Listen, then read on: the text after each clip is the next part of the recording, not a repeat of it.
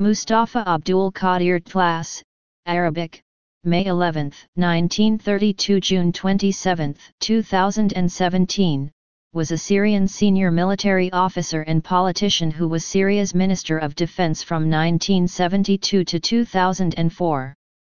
He was part of the four-member regional command during the Hafez Assad era. Early life and education.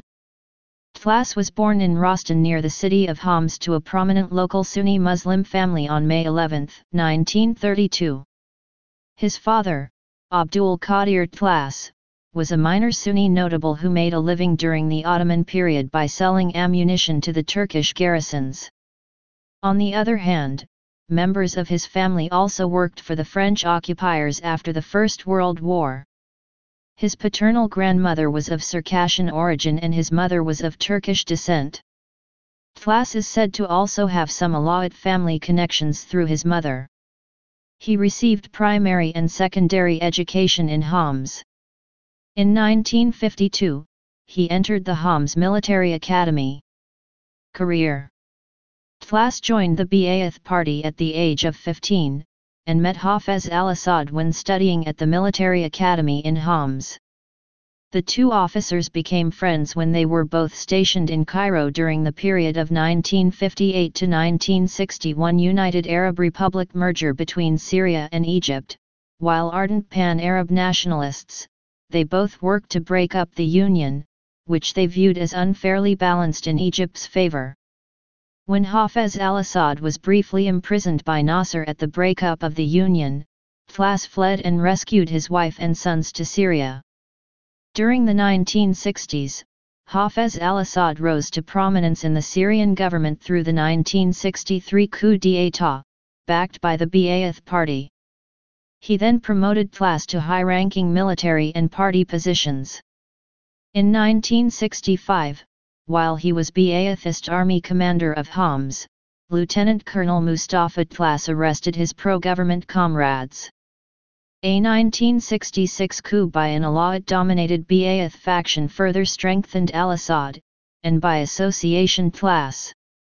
Tensions within the government soon became apparent, however, with al-Assad emerging as the prime proponent of a pragmatist, military-based faction opposed to the ideological radicalism of the dominant ultra-leftists. Syrian defeat in the 1967 Six-Day War embarrassed the government, and in 1968 al-Assad managed to install Tlass as new chief of staff. After the debacle of an attempted Syrian intervention in the Black September conflict, the power struggle came to open conflict. In 1969, Tlass led a military mission to Beijing, and secured weapons deals with the Chinese government. In a move deliberately calculated to antagonize the Soviet Union to stay out of the succession dispute then going on in Syria, Mustafa Tlass allowed himself to be photographed waving Mao Zedong's Little Red Book, just 2 months after bloody clashes between Chinese and Soviet armies on the Ushuri River. The Soviet Union then agreed to back down and sell Syria weapons. Under cover of the 1970 corrective revolution, Hafez al-Assad seized power and installed himself as dictator. Tlass was promoted to Minister of Defense in 1972, and became one of al-Assad's most trusted loyalists during the following 30 years of one-man rule in Syria.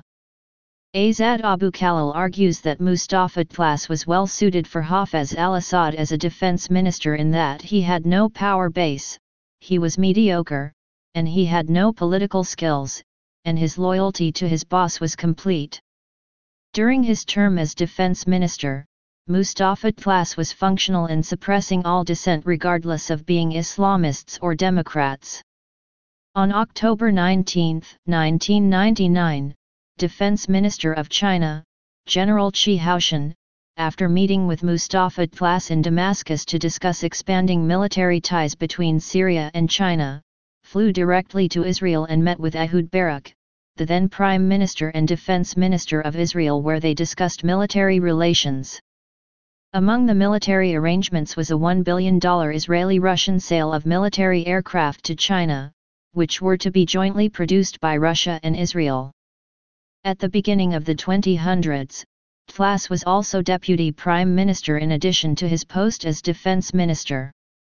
He was also a member of Ba'ath Party's Central Committee. His other party roles included the head of the party military bureau and chairman of the party military committee.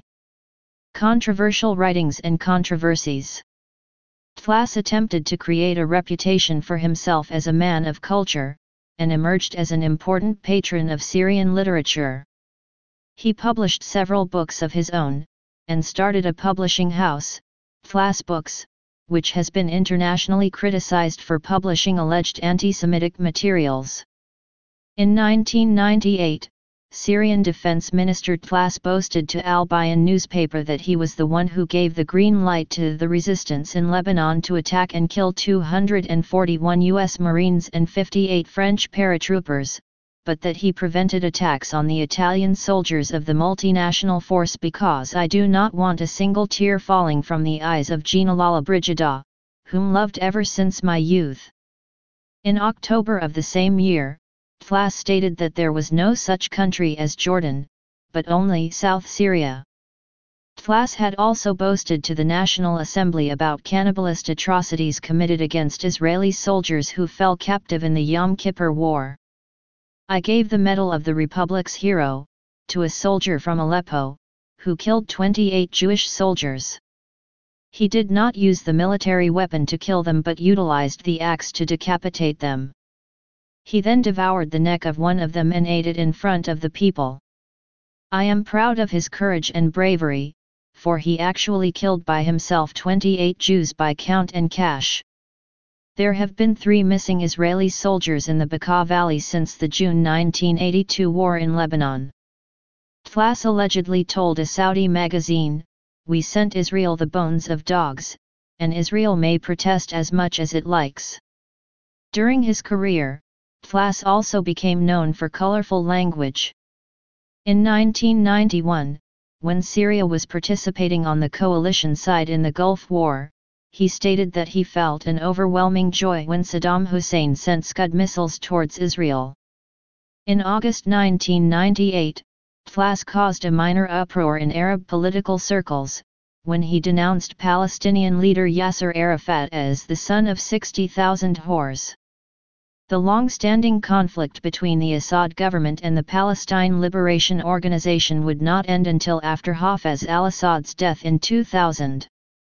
In 2000, the widow and children of Ira Weinstein, who was killed in a February 1996 Hamas suicide bombing, filed a lawsuit against Tlass and the head of Syrian military intelligence in Lebanon, Ghazi Canaan, charging that they were responsible for providing the perpetrators with material resources and training. In an interview which aired RT on June 8, 2009, as translated by Memory, Tlass claimed that actress Gina Lollobrigida had once told him that he was the one love in my life. He also claimed that Lady Diana wrote him letters that were full of love and appreciation. He also claimed that Prince Charles gave him a submachine gun as a gift. Books.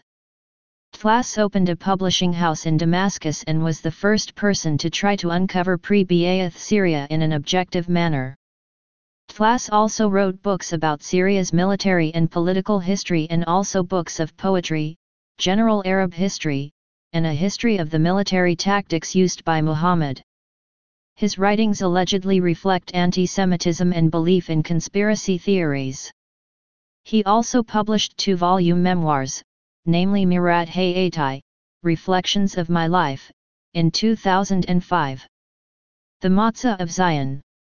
In 1983, Tlass wrote and published The Matzah of Zion, which is a treatment of the Damascus affair of 1840 that repeats the ancient blood libel, that Jews use the blood of murdered non-Jews in religious rituals such as baking matzah bread. In this book, he argues that the true religious beliefs of Jews are black hatred against all humans and religions, and that no Arab country should ever sign a peace treaty with Israel. Tlass reprinted the book several times, and stands by its conclusions. Following the book's publication, Tlass told Der Spiegel that this accusation against Jews was valid and that his book is an historical study, based on documents from France, Vienna, and the American University in Beirut. Regarding the book, Tlass has stated that I intend through publication of this book to throw light on some secrets of the Jewish religion based on the conduct of the Jews and their fanaticism, and that both Eastern and Western civilizations threw Jews into ghettos only after recognizing their destructive badness. He also claimed that since 1840, every mother warned her child, "Do not stray far from home. The Jew may come by and put you in his sack to kill you and suck your blood for the matzah of Zion." In 1991 the matzah of Zion was translated into English. Egyptian producer Munir Radi subsequently decided it was the ideal Arab answer to the film Schindler's List and later announced plans to produce a film adaptation of the matzah of Zion. The book also reportedly served as a scientific basis for a renewal of the blood libel charge in international forums.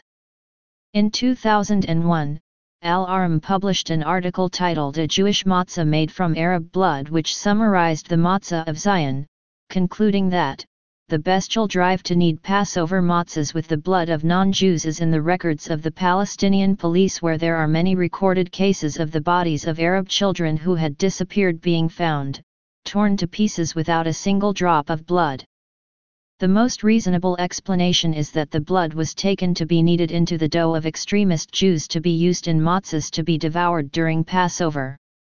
After Hafez al-Assad, the succession of Bashar al-Assad, Hafez's son, seems to have been secured by a group of senior officials, including Tlass. After the death of Assad in 2000, a 9-member committee was formed to oversee the transition period, and Tlass was among its members. Whether true or not, Tlass and his supporters were viewed by many as opponents of the discreet liberalization pursued by the younger al-Assad, and to maintain Syria's hardline foreign policy stances, but also as fighting for established privileges, having been heavily involved in government corruption.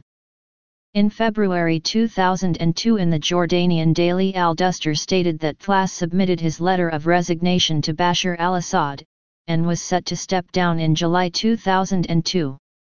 However, in 2004, Tlass was replaced by Hassan Turkmani as defense minister.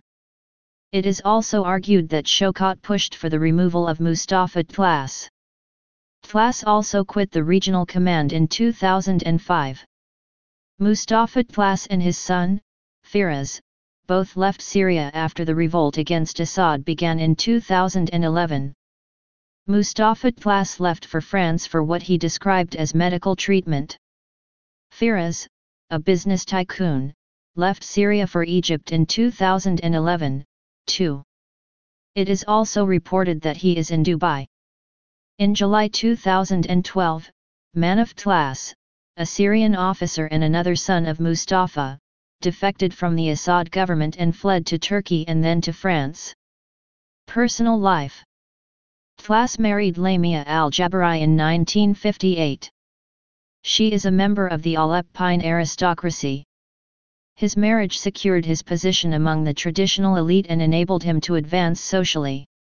They have 4 children: Nahid, born 1958, Firas, born 1960, Manaf, born 1964, and Surya, born 1978.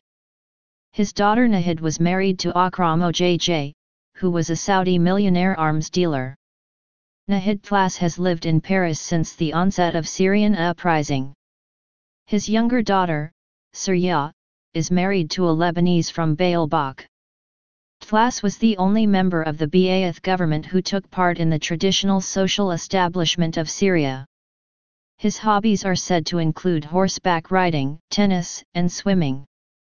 Tlass died on June 27, 2017 in Avicenne Hospital in Paris, France at the age of 85. Please subscribe and thanks for watching.